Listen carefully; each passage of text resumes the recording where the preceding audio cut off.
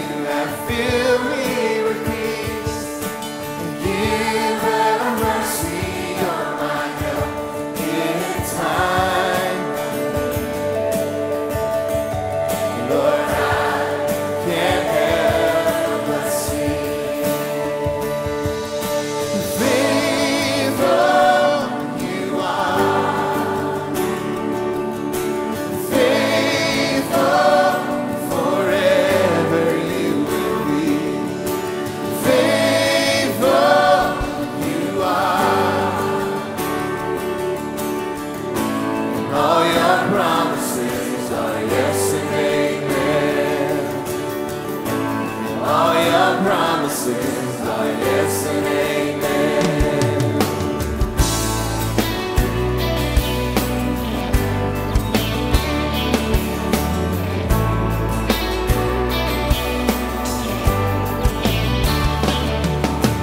Beautiful Savior, you have brought me near. You pulled me from the ashes, you have broken every curse. Blessed Redeemer, you have set this captive free. Lord, I can't help but see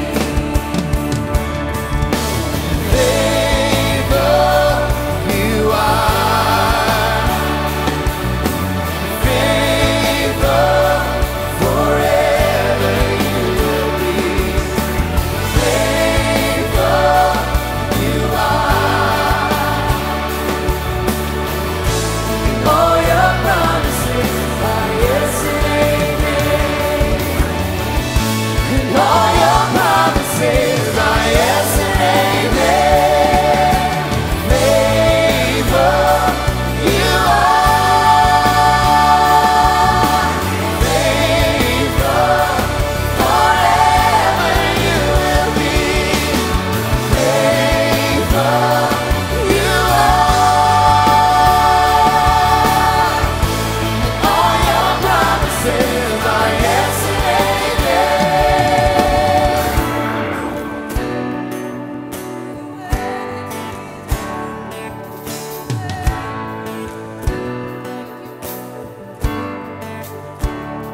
and I will rest in your promises. My confidence, yes, is your faithfulness.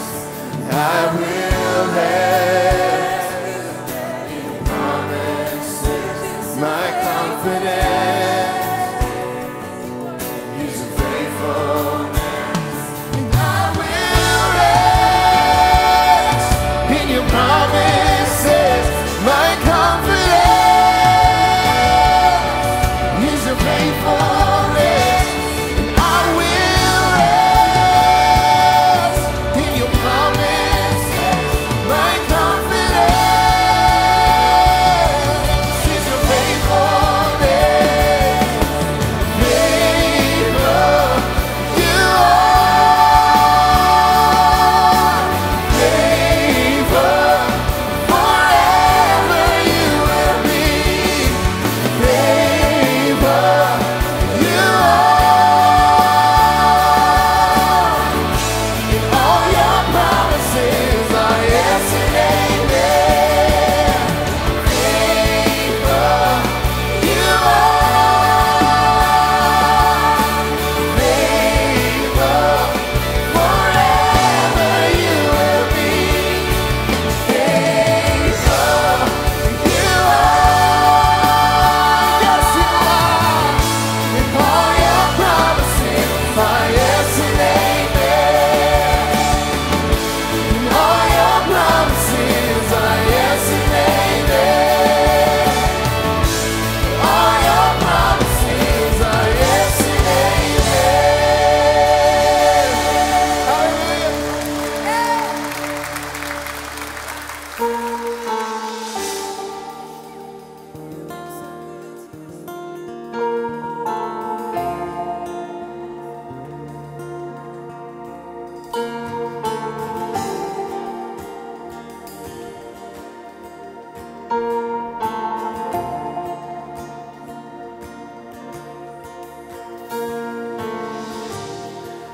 walking around these walls, I thought by now they'd fall, but you have never failed me yet. Never failed us. Ha. Waiting for change to come, but knowing the battle's won. for you have never failed me yet. You know this, sing this with us. Your promise still stands. Your promise still stands. Great is your faithfulness, faithfulness. I'm still in your hands. This is my confidence. You've never failed me yet. Oh, you've never failed me. Oh, you walk beside me, Jesus. I know the night won't last. Your word will come to pass. My heart will sing your praise again.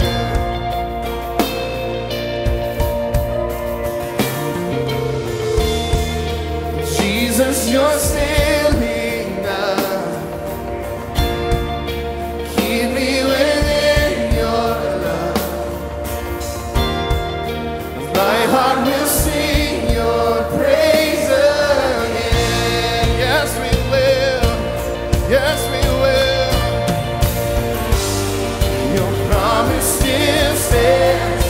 Great is your faithfulness, faithfulness.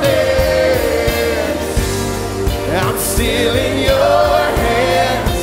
This is my confidence. You never fail. Your promise still stands. Great is your faithfulness, faithfulness. I'm still in your hands. This is my confidence. You never fail me yet. He's never failed me yet. We've seen him move. He can move the mountains. He's worthy of worship, worthy of praise. Would you sing this with us?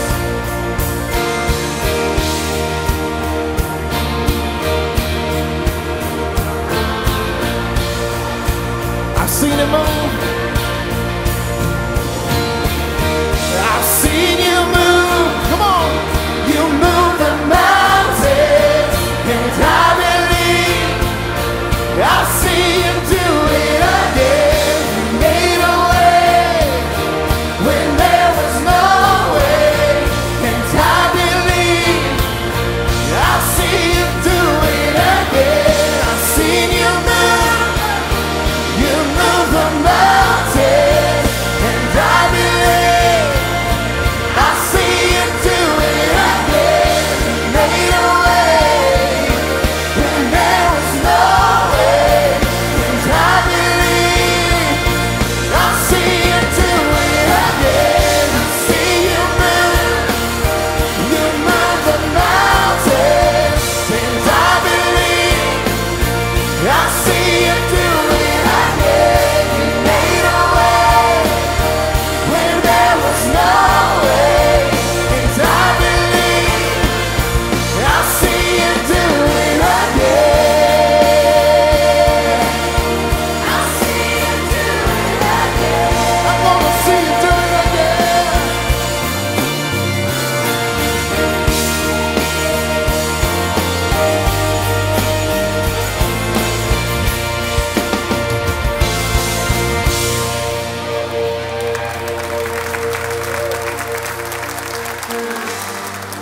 Promise still stands. Great is your faithfulness, faithfulness. Yes, it is. I'm still in your hands. This is my confidence. You've never failed. Your promise still stands. Great is your faithfulness, faithfulness. I'm still in your hands. This is my confidence. You never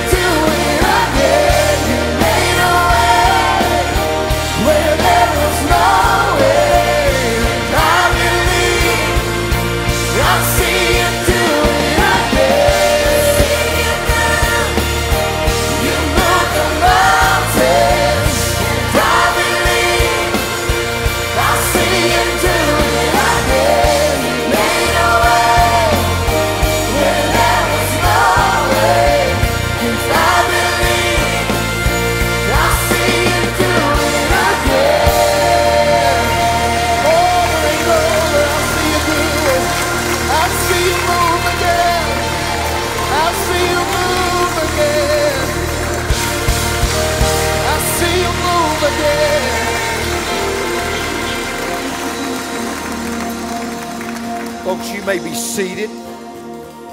I'm grateful the Lord will make a way. Amen? He'll always make a way. He's faithful. And we exalt Him and we praise Him. We don't have to, but we get to worship the Lord with our giving. Let us pray, and then we'll worship the Lord with our giving. Jesus, we love you. I pray you'll bless the gift and the giver, for I pray this in Christ's name. Amen. Pray this song is a blessing to you today. No matter what you're going through, you can trust Him. Thank you, Jesus.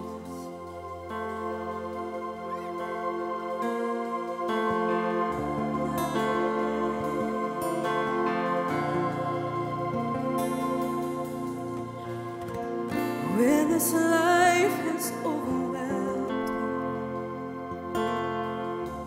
me and I feel like giving up, I will cling to all you've promised. It will always be enough. When the world around me crumbs and it's hard to understand, I will run to you, my shelter. I am safe within your hands. For you are my help forever. I will not fear. God, you are with me. I know you're near. You'll never leave me. I will trust in you alone.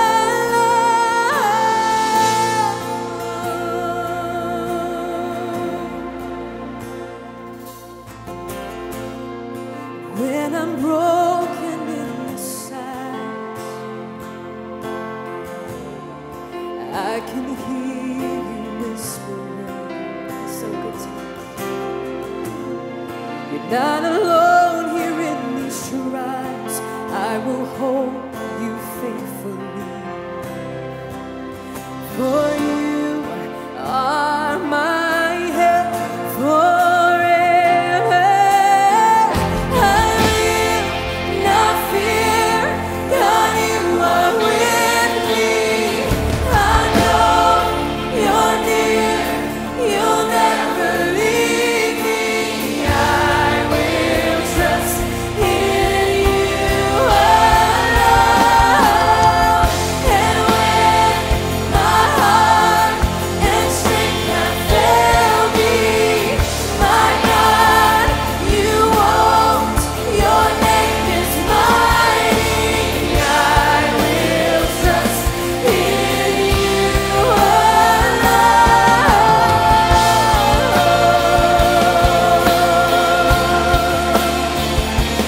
You alone. You alone.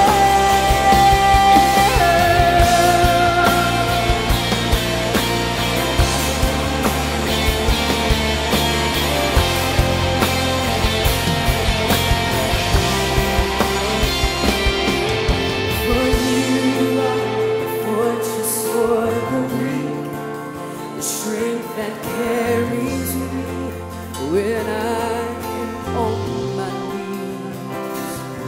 And the cross reminds my heart to trust your faithfulness and love will always be enough. Oh, you are the fortress for the weak, the strength that carries me when I am on my knees. The cross reminds my heart to trust your faithfulness and love will always be enough.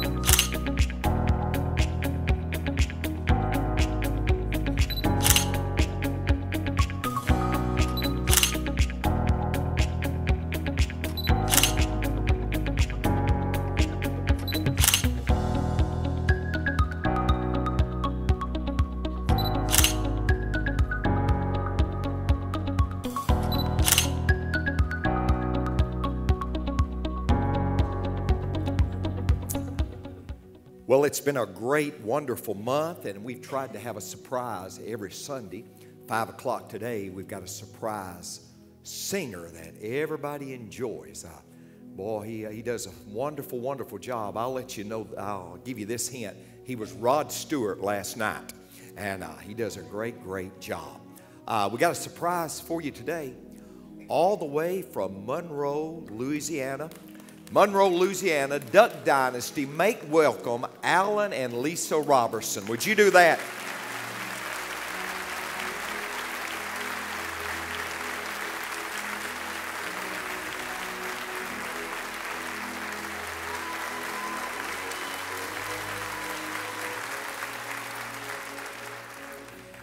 Alan and Lisa, you've been such a blessing to us. You're the beardless bro, right?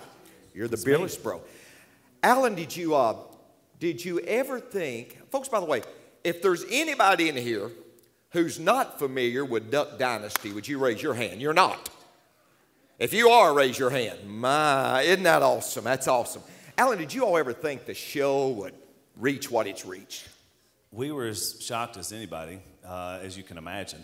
And the show was so popular and it took off so fast that, people started comparing it to other shows. Mm-hmm. And so they said, what's it like? You got to watch this show. And it's like, well, there's bearded rednecks. I just can't quite explain. They pray at the end of meals. And it's just kind of like Andy Griffith meets the Waltons, who the Dukes of Hazzard come by for a visit. I mean, that's kind of the nature of the show. And I thought, well, that's not too bad because I like, all those shows. I always compared our show to the Munsters. You remember the Munsters? Because, it was about a family of monsters with this beautiful cousin that came to live with them. And her name was Marilyn. She had an identity complex because she was beautiful. I remember it. In a family of monsters. I can completely relate to Marilyn Munster. If you've seen my family, you know, right? Lisa says I'm the best looking Robertson, but I said, babe, the bar is so low, I don't even know how much of a compliment that is. But best looking, smartest, wisest. How long is this? She's got 20 minutes. I tell you what, ladies, listen. Admiration. But I tell you, in seriousness, Pastor Benny, the prayer at the end of the show, I think, is what really, really connected with Americans. And they didn't get it in New York, they didn't get it in L.A., but everybody else got it. How important it was for a family to give praise to God. And so, at one point, thank you. At one point, Dad noticed they were taking in Jesus' name out of the prayer. And it's not a huge thing, but it was to us, and it just really bothered Dad. And so Dad asked them, they said, well, we don't want to offend people, and they went through this whole, politically correct answer. Well, Dad, he kind of had enough of that. So next time we had family dinner scenes, time for Dad to pray. He said, Mr. Phil, all right, you're on. So he says, all right, let's bow. Father, we thank you for this another day on planet Earth. And I just pray that all these liberals you brought in here from New York and California, that you'll give them a chance to turn before you burn them in hell with all the other sinners out there. And they probably won't run this, but in Jesus' name, amen. So when everybody looked up from the prayer, their eyes were this big, all the crew, and everybody, and they said, okay, Mr. Phil, that was great. Can we do it without all the burning and damnation now? Let's just try. But it was a way of saying, I don't know about New York and L.A., but here we give Jesus honor. Amen. And so that was a part of it. Lisa, I've heard a lot of testimonies, been in church all these years, but last night, what a powerful story. You talked about your life, and you talked about it, and it's in the book. I would encourage people to get the book. They'll sell out, but get the book anyway. But you talked about molestation. You all talked about affair, and you all talked about abortion. You talked about all that. But I remember what so spoke to me was, am I salvageable? Is my life salvageable? Am I of value? And, we've all messed up. I've messed up, by the way, folks, maybe in different ways, but I've messed up greatly in my life, and I want you to know that. But, Lisa, what would you say to that person today that's wondering if there's any value in them? Are they redeemable? What would you say to them? There's value in every life, from the time it's conceived until the time that God takes it home. And so every person, doesn't matter what you've done, is salvageable. Jesus died on the cross, and believe me, that cross is big enough to handle anything that you think you can bring to it. But I also say that you have to bring it and you have to leave it. In other words, whenever you come to him, you're going to have to repent of that. That doesn't make you perfect.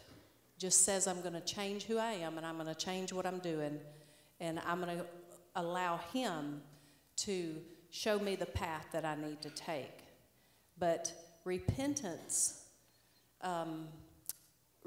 is one of those things where, you know, sometimes we think, oh, but I repented of that, and I just told another lie. It's not like that. It's a lifestyle. Whenever you repent of something, that means you are no longer in that lifestyle. You can still make mistakes. Believe me, we still make plenty of mistakes. We're not perfect. You know, the only reason why we're salvageable is because of that blood of Jesus Christ. Amen. But every person is salvageable. Alan, I think you came on the show in the 4th season, am I correct? And you actually came on because you are a pastor. You pastored the family's church, and you renewed your mom and dad's, I think, 50th wedding anniversary. Alan, tell me, and got a tremendous response from viewers, didn't we? Talk to me about that. Yeah, this episode was called "Till Duck Do Us Part." Was the name of it, and it drew 11.8 million viewers, which is still the record for a reality TV show on cable television. What's ironic is it broke the record of 9-point-something million about a famous couple who divorced on their reality TV show. So I thought it was a great moment where God showed that, you know what, if people trust in him, there can be great victory, even in those tough years. And so I shared last night a little bit about mom and dad in their beginning, and it wasn't like you saw in that episode. It was difficult. Dad was not a Christian for the first 10 years of their marriage together and their time together. And mom really suffered because dad wasn't what he was supposed to be. He was verbally abusive and even some physically abusive to mom. And so I grew up in a very difficult home in a difficult time. And so on that episode, to get to celebrate not just the 50 years, but the idea that the last 40 was what God had intended for the Robertson family. And that's what trained us. And so now the 4 sons, now we're the patriarchs of our clans. And so it makes us want to look back and say, you know, one day we're going to be, Lord willing, at that 50-year mark, and we want that same legacy left for us. So that was a great message, you know, and a great part of the show. Lisa, last night I heard you all say that you got married in 1984, and I remembered that. But I also remembered you said, we got married on November the 9th. I said, that should be a national holiday. That should be a national holiday. I totally agree with that. Okay, you all got married. What has sustained the marriage? You've had ups, you've had downs. Listen, you know what I believe commitment means? This is what I believe commitment is. I believe commitment means being willing to be unhappy for a while. Commitment means being willing to be unhappy for a while, because if you're not, there will come a time you will be. You say, well, God wants us to be happy. God wants us to be holy. God wants us to be holy. Where do we get this idea that God's so into us being happy? He wants us to be holy. Amen? But Lisa, what would you say, what sustained you and Alan's marriage since 1984? Well, commitment to one another, but more than anything, I think it was the love that we shared, because, you know, at the 15-year mark, I really went into a bad place in our marriage. And we've been married almost 34 years. And so the last 18 has redefined who we are. Praise the Lord. Well, we would not have sustained the first 15, one, if it had not been for our love for one another. But also I think it was God's love for us, because he saw something in us and he knew what we could do, but we didn't know what we could do. And so for him to be committed to us and to keep us together, and for Alan, of course, he was committed to the Lord, for all of those things to come together, And that love and that commitment, even through the hard times. There was some really, really hard times. And whenever I came to the Lord, I was 35 years old. I thought I was a Christian, but, you know, I looked at myself and saw the things that I'd been doing and where I was in my life, and I knew that I was not a Christian. And so whenever I came to the Lord and He picked me up from where I was, I was dirty. See, He doesn't wait for us to get ourselves clean. He picks us up where we are. He picks us up in that muck and mire. Amen. And whenever He did that, He picked me up and He put me on solid ground, and He said, "You are worth my son dying on the cross." And you know what? He would say that to each and every person in here. If you were the only person, He still would have sent His son to die on the cross. Amen. Folks, I want you to do me a favor. I want you to let Alan and Lisa Robertson know how much we've enjoyed them being with us. Would you do that?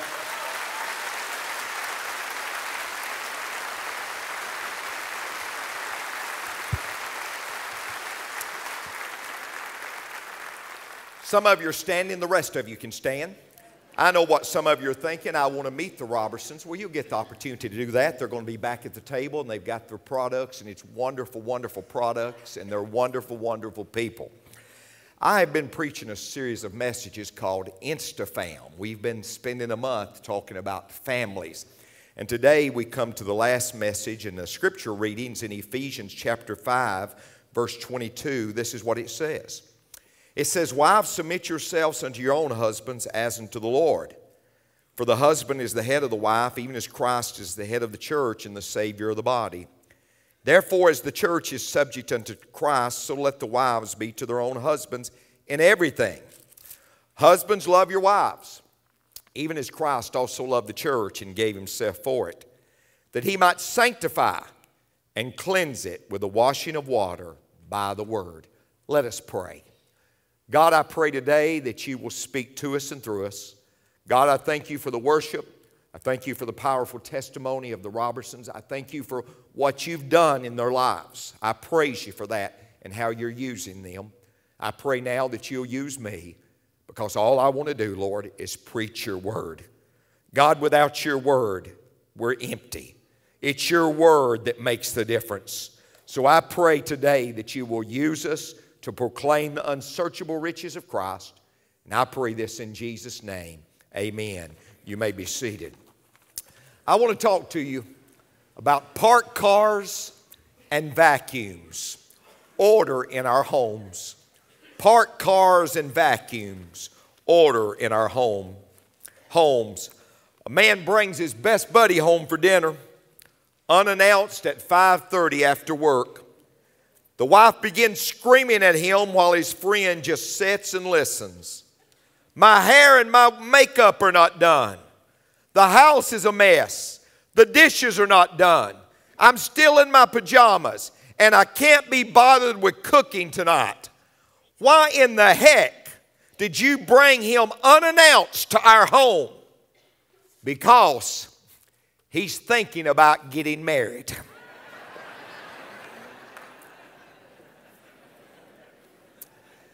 Well, the Bible is pretty clear of how our home should be. It talks about husbands, love your wives, even as Christ also loved the church and gave Himself for it. It talks about wives, submit yourselves unto your own husbands as unto the Lord.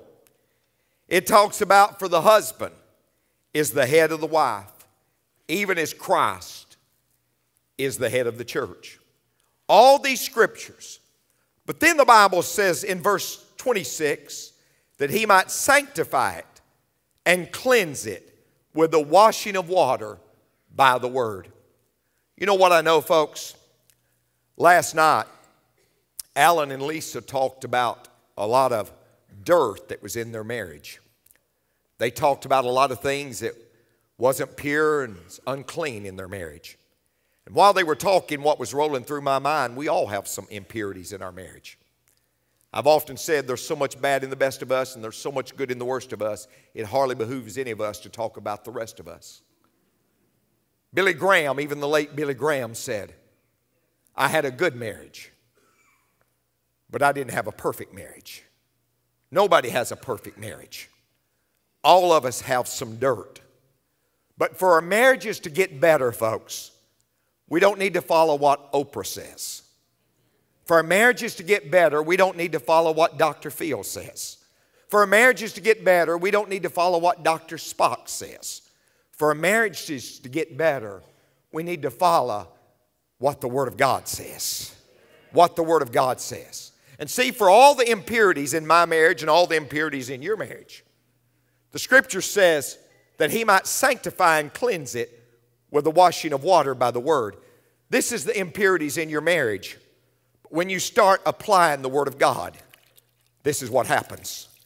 The more you apply the Word of God, this is what happens. The more you saturate yourself in the Word of God, this is what happens. The more you read, study, and apply the Word of God, this is what happens. It's the washing of water by the Word. The washing of water by the Word. What starts out, ladies and gentlemen, is dirty can end up just like that. And whatever it is in your marriage, ladies and gentlemen, whatever it is in your marriage that's not right, it can end up clear if we apply the teachings of the Word of God. Now, I'm talking to you today about parked cars and vacuums. Parked cars and vacuums. And the first statement I want to make is this. A woman can't follow a parked car. A woman can't follow a parked car. Now, I share this with a broken heart. Many men are not the spiritual leaders of their home. I believe this. I believe the only reason our country is out of order, I believe the only reason churches are out of order is because our homes are out of order. It traces back to the home. But I say this with a sympathetic heart. I think there are some reasons why men don't lead. Now I want to give you those fast. Number one, he lacks confidence. He lacks confidence. His self-esteem perhaps has been damaged. It may go back to when he was a child. It may be a failure in his life. It may be things that were said to him as a child. But he simply lacks the confidence to lead. There's a second reason why men don't lead. Perhaps his mother was in charge. His mother was in charge. We have a propensity to develop our families just like our parents did. James Dobson said most parents parent like their families did. It's a proven fact. We look to our family. It's a proven fact that girls will marry men like their fathers. That's why mothers cry at weddings. There's a third reason. His wife simply won't allow him to lead.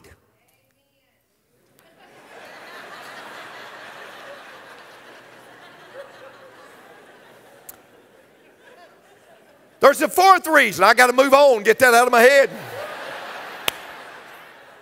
There's a fourth reason.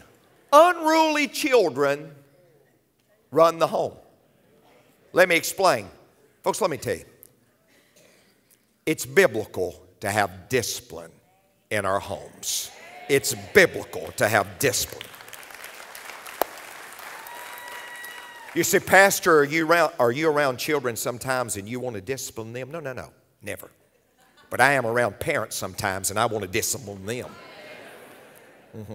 I blame the parents. Let's move on. I can get anointed on that point all by myself. Reality is, folks, listen, if mother will not allow father to discipline the children, in turn, the children run the home. Children run in the home. Number 5, he has a passive personality. He has a passive personality. He's sweet, kind, but he has a problem being stern. He simply just has a passive personality. And number 6, he never had a role model, and his wife didn't either. He never had a role model, and his wife didn't either. Let me tell you a story. 19 years old, I'm getting married. Barbara's mother and father sat down with her. Barbara's mother and father say, first of all, we don't want you to marry him. We don't want you to marry him. She backed out the night before we were to get married because her parents said, we don't want you to marry him. Now I talked her back into it, but she backed out. And she said, the reason why we don't want you to marry him is the family he's from. We know about his mother running taverns. We know about all that. We know about his dad. He doesn't even know who his dad is. And then her mother said this, but let me tell you something else, Barbara. He's a preacher. And she said, my daddy was a preacher. And you don't have a clue what you're getting into. You don't have a clue when you marry him what you're getting into. He's going to preach and you don't have a clue. You're going to be left alone more nights than you care to think about. He's going to be out preaching. You're going to be all by yourself. You better think long and hard. But then after they had that discussion, they looked at her and said this, but should you choose to marry him, this 19-year-old kid, the day you marry him, he's your leader. The day you marry him, he's the leader of the home because that's biblical. And I never had a problem because her mother and dad taught her what was biblical from day one. From day one. Now here's what I want you to understand. In my better than 30 years of preaching, I've had more women. I've had it during this series. I always have it. I have more women come to me and say, Pastor, I'd give anything if my husband would lead our home. But he simply won't. He simply won't lead. I'm crying out. You come up real close. Everybody is crying out for leadership. People are drawn to a leader. If you want to raise up followers, listen, if you want to raise up followers, you will add. But if you raise up leaders, you'll multiply. You'll multiply. Now, leading leaders is more difficult. It's like herding cats. But it's still far more successful in life. Now, I've had them ask, what can I do if he won't lead? Let me give you 3 points. What you can do to facilitate and help your husband to lead. Number 1, attention to listening. Attention to listening. You know, the scripture says in James 1:19 that we need to be swift to hear. I think there's a reason why God gave us 2 ears and 1 mouth, don't you? I love what Larry King said, the talk show host. Larry King said, I never learned anything while I was talking. I never learned anything while I was talking. 1 Peter 3:6 says this. It says, and Sarah obeyed Abraham. That doesn't mean that he's the dictator, he's the boss, she's less than. It doesn't mean she's inferior. Many times women are so much smarter than men. Get real, folks. Get real. Where would the church be? Most church doors would have closed if it had not been for women. Would have closed their doors. But what does it mean she obeyed? It means she paid close attention. She paid close attention. She listened to Abraham. So, well, how do you do that? Well, 3 things. Sometimes just listen. Sometimes just listen. You know, one man said, my wife and I had words last night, but I didn't get to use mine.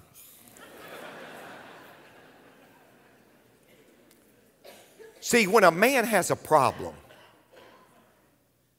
he doesn't want his wife to step in and fix the problem. If she steps in and fixes the problem, she's saying to that man, I'm smarter than you are. What a man wants his wife to do is listen. See, I've been pastoring all these years, and sometimes I'll struggle. I'll struggle with the message and the message that I need to preach. And I'll say to Barbara, I'm struggling. I'll just be honest with you, folks. I'll just lay her down there where we live. Sometimes I'll pop off my mouth. And she'll say, you don't have your sermon yet.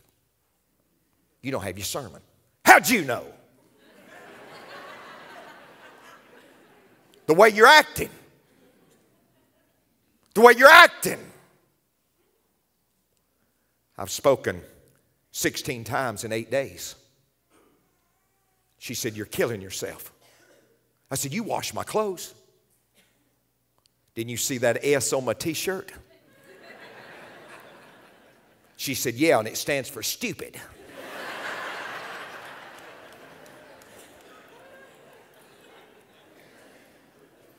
But could you imagine Barbara said, you don't have your sermon? Well, I'll stop by the office. We'll get the commentaries. I'll help you lay that jammy out. It'll be the best one ever. I can give you 3 points in a poem. I can do it. And if she did that, I just want to slap her in Jesus' name, Alan. No, that's not what I need. I'll tell you what I need. I need appreciation for my struggle. I need appreciation for my struggle. I need her to say, honey, I know you've got a lot on you. And then second of all, I need affirmation that I can handle it. I need appreciation for my struggle. And I need affirmation that I can handle it. And that's what your husband needs also. Number 2, don't shut down his ideas. Don't shut down. I know a man right now, his wife, everything he mentioned, that's foolish. That won't work. You can't do that. You say, what happened? He quit talking to her. Because she shut down his ideas. Number 3, when he shares his heart, keep it confidential. When he shares his heart, keep it confidential. Now, it's one thing, folks, if you and your husband agree to share a story. That's wonderful. But if you hadn't agreed to share the story, when he shares his heart, you ought to keep it confidential. I've had men say to me, I'm leaving the church. And I'd say, I'm so sorry, I didn't mean to offend you. I hope I've not offended you. Oh, no, Pastor, I love you. What offended me is my wife walked into a class with 25 women. I shared my heart, and she shared it with everybody in the class. That's why I'm not coming back. See, think about this. Hypothetically, let's just say your husband had a picture of you and you were dressed in a fashion that was only appropriate for your husband to look at the picture. Or maybe I should say you weren't dressed. But nevertheless, he had the picture. And you heard that he went around and showed it to the guys at work. You say, oh, Brother Benny, what betrayal. It's just as betraying when a man shares his heart with a woman and she shares it with everybody else. It's just as oh, it's quiet in this Episcopalian church, but I've preached in them before. What can I do, Pastor? Attention to listening. Number 2, allow your husband to lead. Allow your husband to lead. Remember the message title, Parked Cars and Vacuums? You've got to provide a vacuum, ma'am, for your husband to lead. See, it's natural for a man to lead. Look what Genesis 2:15 says. It says, and the Lord God took the man and put him in the garden to dress it and keep it. God created, see, the Bible not one time says for a man to lead. Why didn't it? Because it's natural for a man to lead. But let me tell you what's unnatural. Look what the scripture says in Genesis 3:16. Then he said to the woman, I will sharpen the pain of your pregnancy, and in pain you'll give birth, and your desire to control your husband. Your desire to control your husband. See, let me tell you something. Every woman has to provide a vacuum and say to her husband, I want you to lead. See, I don't have all day, folks. You don't either. But let me give you just 2 practical ways you can do that. These are just simple ways that you can provide that vacuum. Number 1, say to your husband, when you're faced with a decision, when your family's got a decision, honey, what do you think we should do? Now, for some of you, after he faints,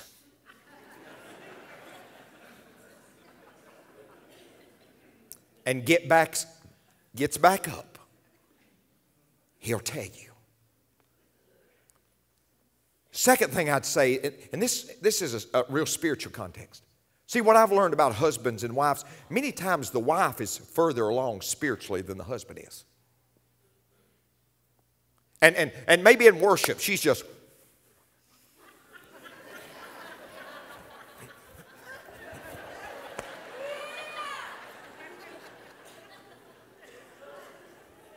Not, by the way, if you ask my preference, I like that.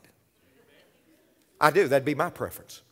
But don't you ever think, because the husband doesn't respond that way, that somehow she's more spiritual. I learned a long time ago, you can't tell how much gas is in the tank by the honk of the horn.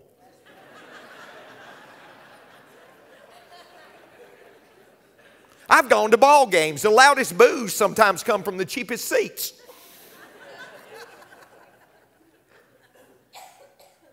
I'm just saying, many times we equate, he's not where I'm at. Well, perhaps he's not. But if he's not, here's what I understand.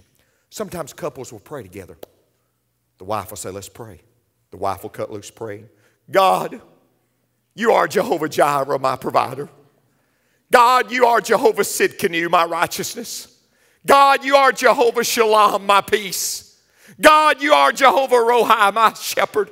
God, you are Jehovah Rapha, my healer. And then she says to the husband, you want to pray?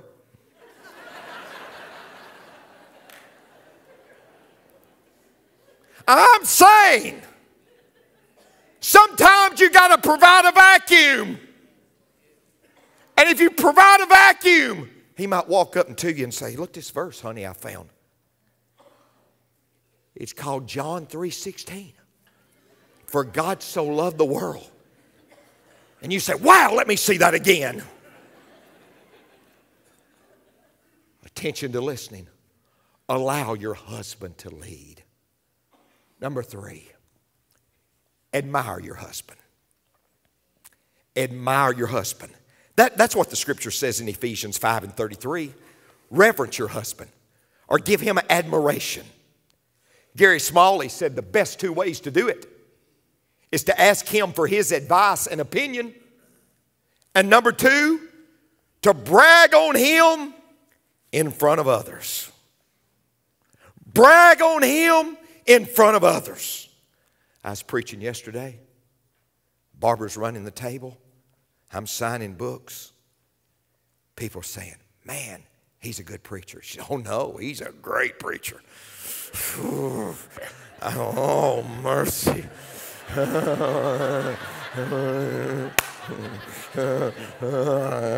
I can't wait till we get home. I'll tell you what.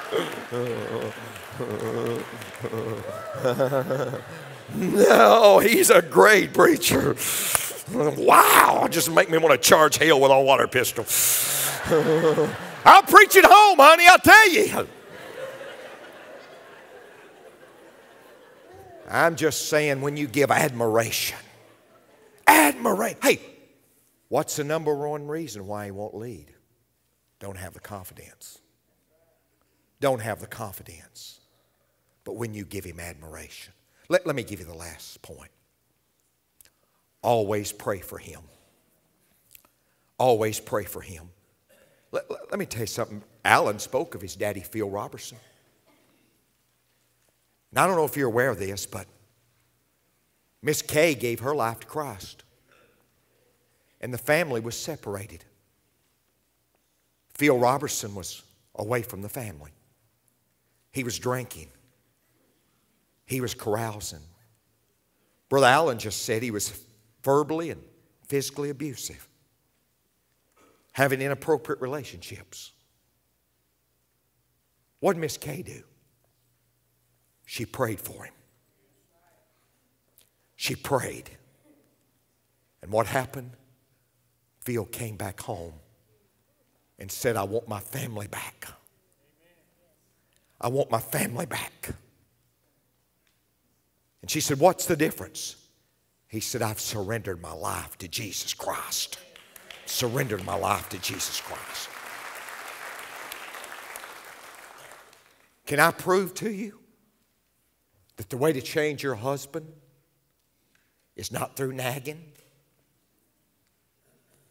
Can I prove to you that the way to really change a man is through prayer? See, I don't think that we ought to talk to men about God until we talk to God about men. Look what Luke 18 says. And he spake a parable unto them, said, men ought always to pray. So that gives the context of what we're dealing with, prayer. There was in a city a judge which feared not God. He didn't regard man. There was a widow in that city, and she came to him, saying, avenge me of mine adversary. And he would not for a while, but afterward he said within himself, though I fear not God, nor regard man.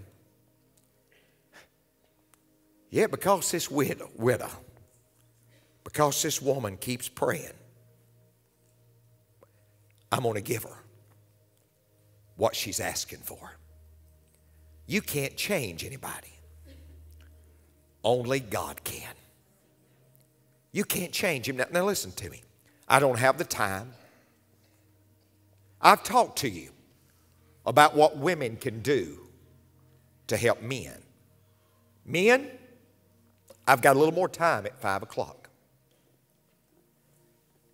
I'm going to be talking to you about how I can become the leader. What are the steps? What can I do? I'm not the leader, Pastor. But what can I do? Just as you've given steps today, I need the steps. I want to do it, Pastor Benny, but I really don't know what to do. I'm going to talk about it at 5 o'clock. You say, well, I really don't need it. And your wife's sitting there thinking, I hope he comes back. Because what he calls leadership is not leadership. What can a wife do? Attention to listening. What can a wife do? Allow your husband to lead. What can a wife do? Admire your husband. What can a wife do? Always pray for him. Every head's bowed and every eye's closed. With every head bowed, every eye closed. Pastor, I'm here today, and I don't know that my heart's right with Christ. I don't know that if I died, I'd go to heaven. I don't know that I'm ready to meet the Lord. I just don't know. But I am very concerned. I know you won't call my name. I know you won't embarrass me. No matter which campus you're in, I promise you we won't. But I'm here today and I don't know that my heart's right with Christ. Brother Benny, I just want you to pray for me. And with no one looking but me and God, you'd say today, Pastor Benny, I don't know that I'm not the man, I'm not the woman I need to be. My heart's not right with God. Just pray for me. And right there in the privacy of your pew with no one looking, if you'd like prayer today, raise your hand real high where I can see it. God bless you. God bless you. God bless you. God bless you. God bless you. God bless you. God bless you. God bless you. I'm waiting on your hand. God bless you. God bless you. God bless you. God bless you in the back. God bless you to my right. Now listen, if you raised your hand that you don't know that you're right with God, pray this prayer with me. Repeat this prayer with me. Lord Jesus, I'm a sinner. But God, I'm sorry for my sin. I'm so sorry I want to change. I believe that you died for my sin. And I confess them to you right now. Come into my heart, Lord. Come into my life and forgive me. Now, thank you, Lord, for forgiving me. Thank you for coming into my life. If you prayed that prayer, hold your hand up real high where I can see it. Just lay it up real high where I can see it. That's it. You're doing great. You're doing great. You're doing great. You're doing fabulous. You're doing fabulous. You're doing wonderful. I couldn't be prouder. I couldn't be prouder. You're doing great. Tremendous. Just raise your hand up. You're doing fabulous. That is awesome. That's awesome. You're doing tremendous. Couldn't be prouder of you. All of our campuses, people raising their hands. How we praise the Lord. That's wonderful. Now listen to me very closely. How many wives would say, Pastor Benny, the message spoke to my heart today? Pray for me. You'd slip your hand up. Hands up all over. How many men would say, Pastor, the message today spoke to my heart. Please pray for me, and you slip your hand. Now listen very closely. In a matter of seconds, we'll be singing. You said, Brother Benny, who will respond at the altar? Oh, it's same people that's been responding for over 30 years. It's the people with the best marriages. It's the people with the best marriages because they realize what sustains the marriage is prayer. It's always the people with the best marriages, and they come and they thank God for what He's done in their family. They come and they pray for their children. They come and they thank God that He brought them together. They come and they pray about situations. It's always the best marriages that come down and just say, hey, we just want to thank you. We just want to thank you, Lord. And we've got some issues we're praying about. We've got some situations in our family. We've got some things we just want to pray about. That's always what happens. Folks, let's stand to our feet. We're standing to our feet. Everybody's standing. At every campus in just a moment, we're going to start singing. I wonder, maybe today, maybe you'd say to your wife, I've messed up some, but if I had it to do all over again, I'd sure do it with you. Maybe you'd say to your husband, I've messed up some, but if I had it to do over again, I'd sure do it with you. Let's just go today and thank God for bringing us together. As we sing, you come.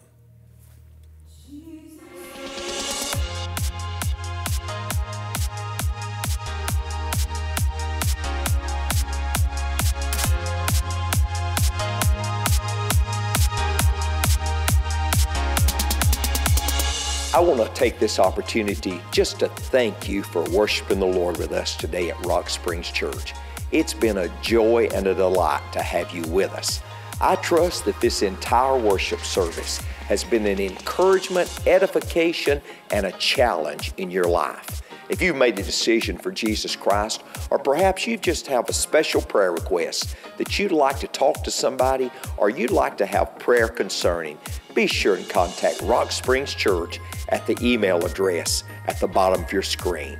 Again, God bless you. I'm looking forward to seeing you soon, and thank you for joining us at Rock Springs Church.